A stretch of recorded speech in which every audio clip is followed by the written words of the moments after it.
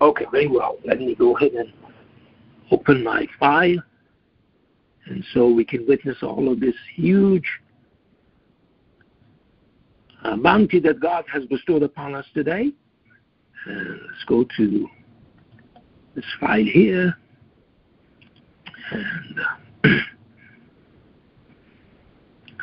okay, and we go into this,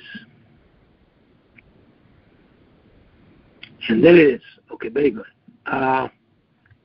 I have this, and as I said, information is at our fingertip, literally, okay? The exponent of the 19th Gaussian Mersenne prime, okay? This tells us history. The exponent of the 19th Gaussian Mersenne prime is 353. 353 is the frequency of Hamim in chapter 42.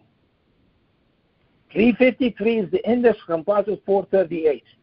The structure of 438 tells history. Okay? That number tells history. Now look at this. I got this from the web, and I was worried about it because Arabic letters are written from right to left. Okay? This one has the abjad written backwards from left to right, so you can put numbers underneath and it's easier to read for the average reader, English reader, okay?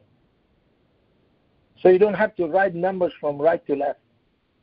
Isn't that amazing? God says, we made the Quran easy for you. Does anybody wish to learn?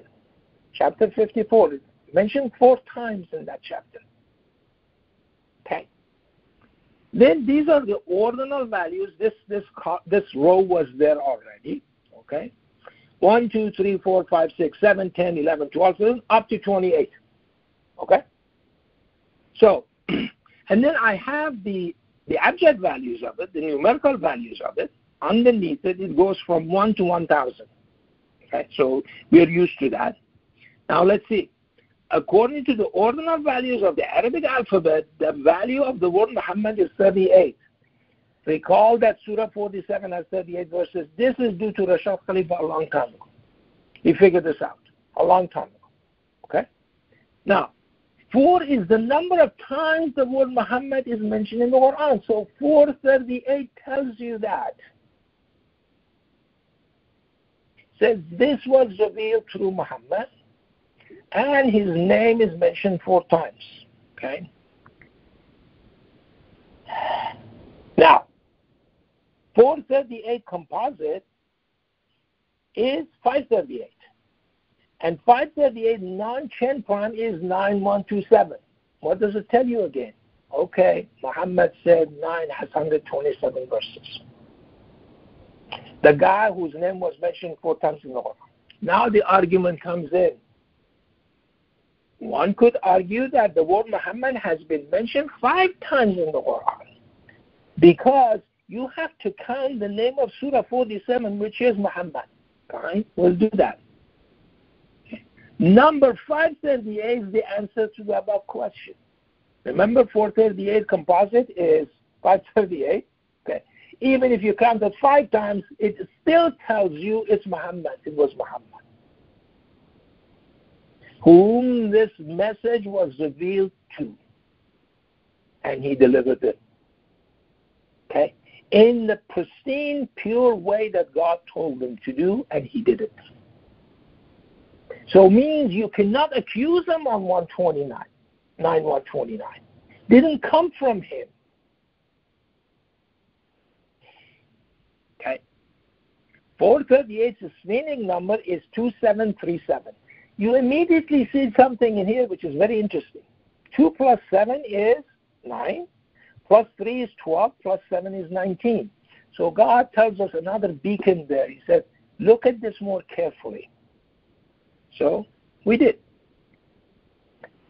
The indices of these prime factors are 4, 7, and 9. 7 is the 4th prime, 17 is the 7th prime, and 23 is the 9th prime. Okay? 479 is the 47th Gaussian prime and 92nd prime. Surah 47 is called Muhammad, and 92 is the numerical value of the word Muhammad. Remember the third thing that I put in here? You can verify it for yourself. Okay. See that here? Meme is 40. There are two memes in word Muhammad. Okay. 40 plus 40 is 80. Okay. Ha is 8. Okay. And Dal is 4. So 4 and 8 is 12. 12 and 80 is 92. You can verify it immediately. And there it is. This is the history that God reveals to you today. This is the knowledge that He has given us, and He made our eyes open to this whole thing. We could have been blind. We could have been searching for truth somewhere else. We could have turned our back to this today. But we didn't. Today we were chosen to do this. And God has blessed us with this huge blessing, this huge favor, that we are privileged today to see this. And that is amazing. That's absolutely amazing. Okay. And so I cannot talk enough about this, okay? You see that 479? 4, 7, and 9.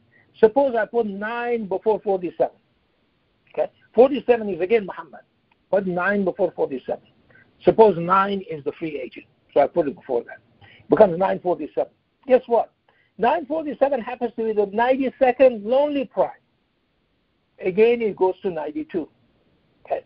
And you see, the reason you do this is not by accident that 9 is the free agent and 47 is stuck together. Okay? The reason for that is the 9th month of the year is Ramadan, which is the only month which is actually mentioned in the Quran. Okay? Shahrul Ramadan. And that is amazing. It's the only one that is mentioned in the Quran. Okay? And that's the month that Quran was revealed. And that's exactly what God says in the Quran. And it was revealed through Muhammad. And so, if you look at it this way, 479 happens to be the 19th just regular prime.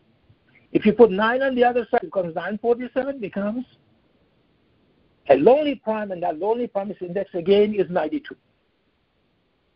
How many different ways does God have to tell us these things before we make excuses, before we argue with these things? This is not good for our health, not good for our hereafter, which is the most important thing that we could ruin it. It's not good for our souls. Our souls will shrink every time we do this, every time we have doubts about this. So we have to get rid of those doubts. As I said, a lot of this stuff is in here, okay, at your fingertips, and you can go ahead and look at it yourself. And that's the beauty of it. That's the beauty of the Quran.